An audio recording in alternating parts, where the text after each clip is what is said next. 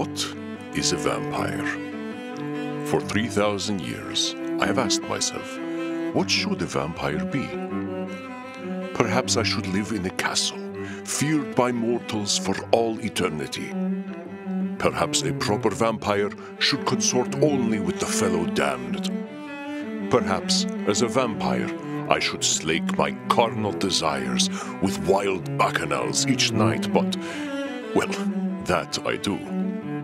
But these are all should statements, something I have learned much about as the first vampire therapist. When we say we should do something, where does the should come from? Why should I live in a castle? Is it something I should do for my well-being, or a pressure of vampire society?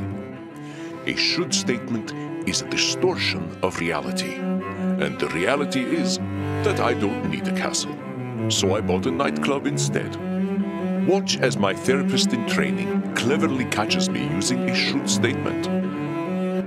I should speak at least 300 languages, including Java. I do live forever after all. Well, that's one of them should statements, ain't it? Nobody's making you learn Java. Thank goodness for that. But should statements are only one way humans, immortal and not, can engage in distorted thinking. As a therapist to the undead, you'll learn to challenge your clients in many different ways. We are dead. Don't we deserve to rest in peace?